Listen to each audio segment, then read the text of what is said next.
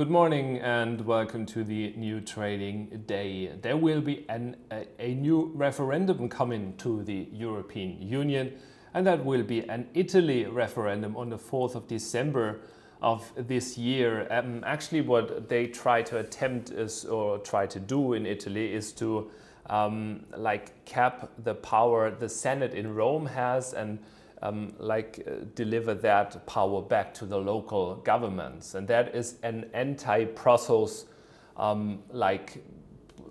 trend that we have there in Italy. So that is going to be very, very important for the European markets. Now, Italy is trying to do something before that referendum to exploit the low interest rates.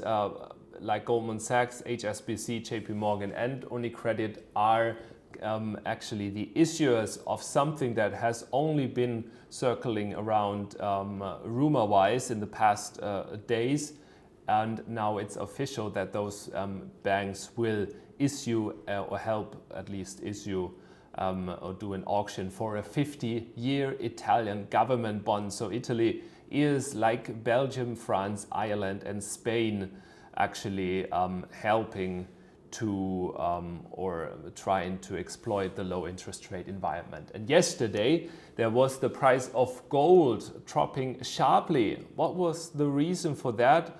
Well, there was the president of the Federal Reserve of Cleveland saying we are ready to hike, or at least in her opinion, the markets are ready to see an interest rate hike this year, either in November or December. She didn't say the months, but markets are going up with the probabilities for those Fed meetings in December. They expect with a chance of 63% now that rates are going higher. And surprisingly, yesterday rumors made the round about the future monetary policy of the European Central Bank.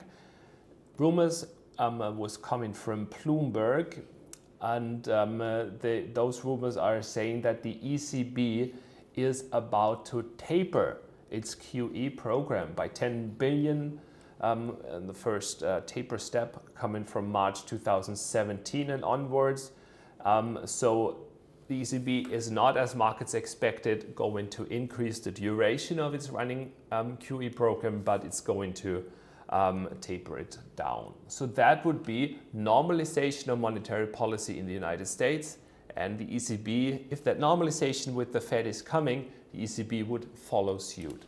So that is something that pressured the price of the price of gold yesterday. Then in the evening hours there was Brent crude oil making new highs for this latest move. $52 in Brent crude oil still is very, very important for this market, because if it breaks out above $52, then there is some chance for a technical buy signal and a chance for a continuation of the rally.